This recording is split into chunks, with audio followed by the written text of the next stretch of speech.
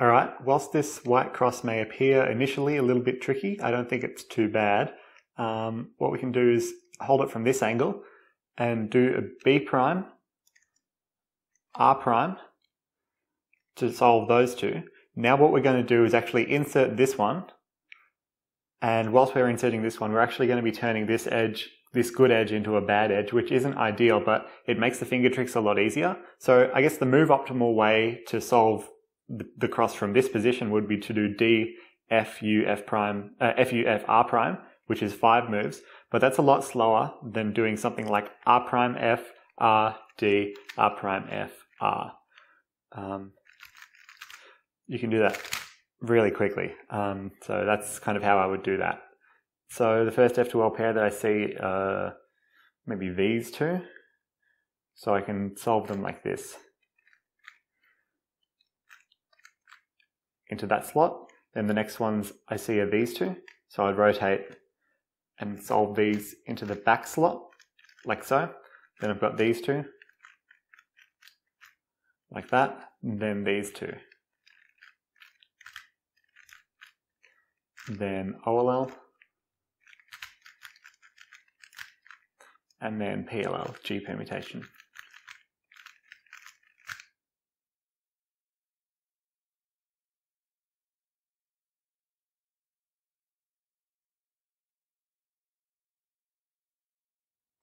Okay, let's find our white cross pieces. So we've got this one and this one, this one and this one.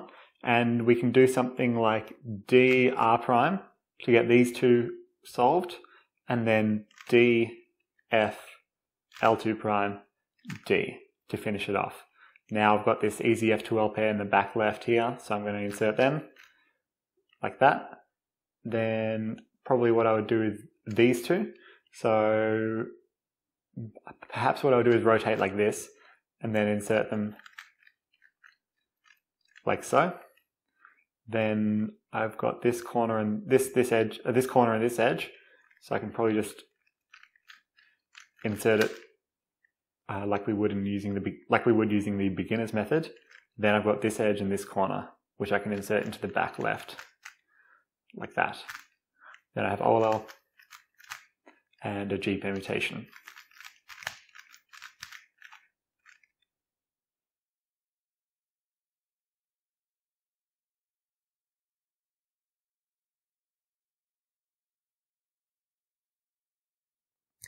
Okay, on this third scramble, looking around the cube, there are a few different options, but I think, again, the easiest thing to do is probably the white cross, but I want you to just pay attention to, I suppose, how I finger trick this cross. So I'm going to start out holding it like this, and then I'm going to do D, R prime, D, and my hand's going to end up like this.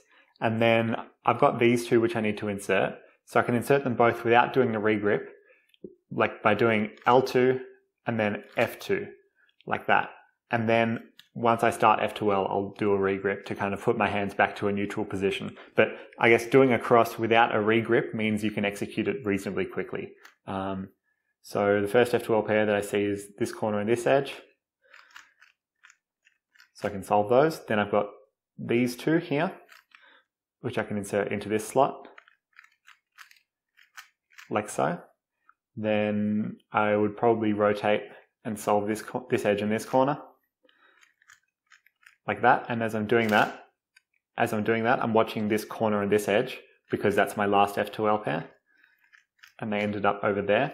So I can solve them like that. Then I've got an OLL, and luckily enough, got a PLL skip, which is nice.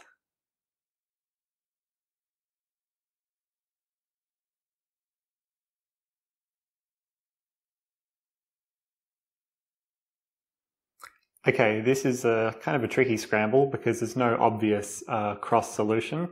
So we've got one cross edge oriented on orange, one oriented on green. The green cross is going to be kind of hard to execute, not that finger friendly. But if we go for the orange cross, even though we have 3, I guess, bad edges, this one, and this one, they're reasonably straightforward to execute. So we can do something like L prime, U prime, L to solve those. And then wide L, U prime, R, U prime, like that, where the U primes are both wide. So that was, I guess, just just kind of a way to solve it, to execute it as quickly as possible. It probably wasn't the most move optimal cross, but it'll do. So first F2L pair that I see are these two, but that would require a rotation to solve into this slot. I also see this corner and this edge. So what I can do is actually set these up and insert them into the back left there. Then I've got this corner and this edge, which I can also insert into this slot. Now, I won't rotate this way, because if I rotate this way and solve it, then these two front slots will be filled. So I'm going to rotate this way and solve those, and then do these two into this slot next. And also, whilst I'm solving these two, I want to be watching this edge and this corner of my last F2L pair. So as immediately after I finish solving it, I can rotate and solve that. Now I've got OLL and then PLL, U permutation.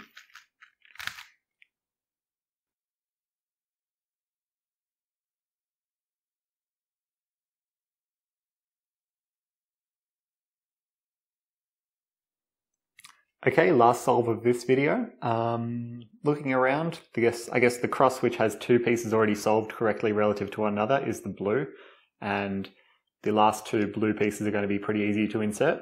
So we can do something like D prime R to insert this one and move this one into the middle layer, and then do D2 F like that.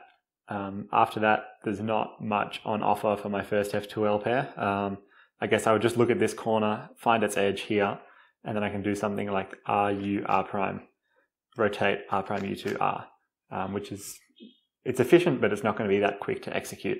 Then for my next F2L pair, I see this corner and this edge down here, which can be inserted without a rotation, like that, to pair it up and insert it there. Then I've got this corner and this edge, so I can rotate. And I also notice I've got this blue corner here and its corresponding edges there. So I'll solve that one first and then solve these two. Then OLL and A permutation for PLL. And we're finished.